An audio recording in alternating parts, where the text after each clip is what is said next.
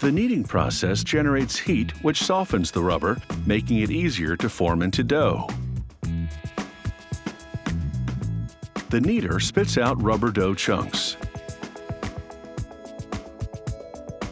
Next, a giant rolling pin transforms the dough into wide, thin pieces.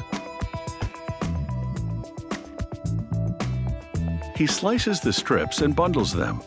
In this form, it will be easier to control the weight of the rubber in relation to chemicals that are added next.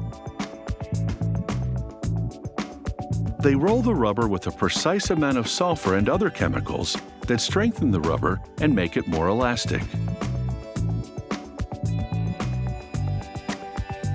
They then roll the rubber very thin.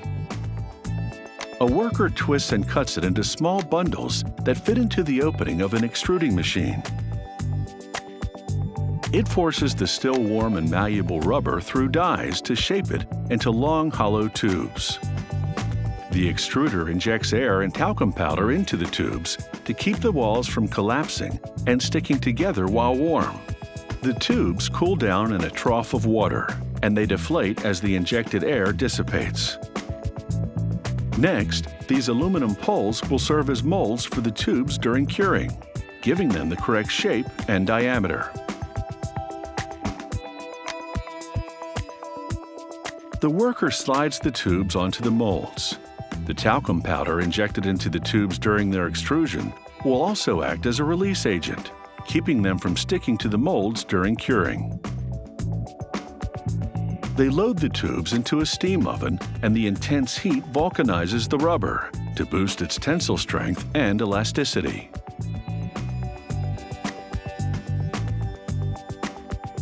Out of the oven, workers inject air between the tubes and the molds, making it easier to peel the now vulcanized tubes off.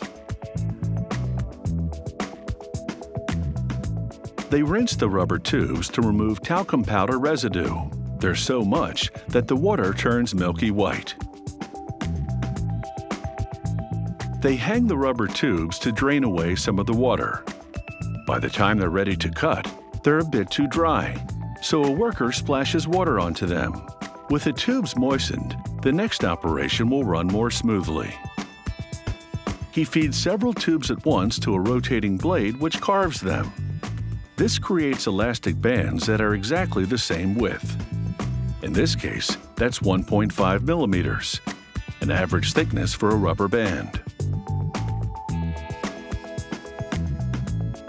With this system, they can cut 500,000 rubber bands in an hour. It doesn't take long for the inventory to pile up.